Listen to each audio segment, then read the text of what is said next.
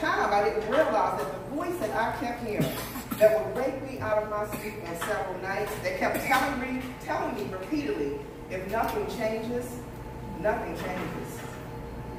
Perplexed and confused by what that meant, I found myself reflecting on the characters of leaders that I had respected and admired.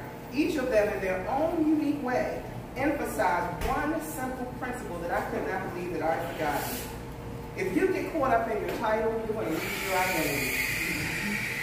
Managing is what you do, but leading is who you are.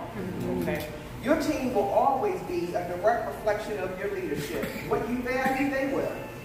Your ethics and integrity that you embody, they will. That retrospection was a game changer. The trajectory of my future in management would never be the same. What I went through back then, but didn't realize it at the time, was my pruning season.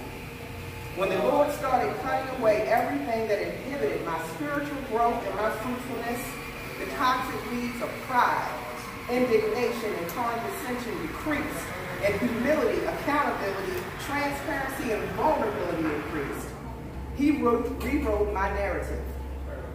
That transformation was painful, but it was purposeful. My walk was different. My talk was different, because my heart was different. Thank you, Lord, for the lessons. Revealing concealed inequities and transgressions. Conflicted because of my sin. Refusing to repent, refusing to bend. Confronted with odds that seemed insurmountable, all of which I was being held accountable.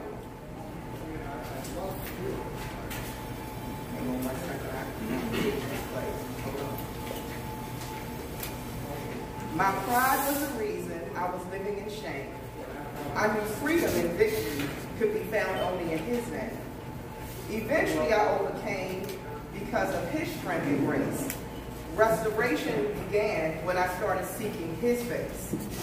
I could have never emerged from that darkness alone, but first I had to bow down and cast it all at His throne. It took a long time to reconcile why He broke my heart. It was what was required, not what was desired, to bring me back into the fold.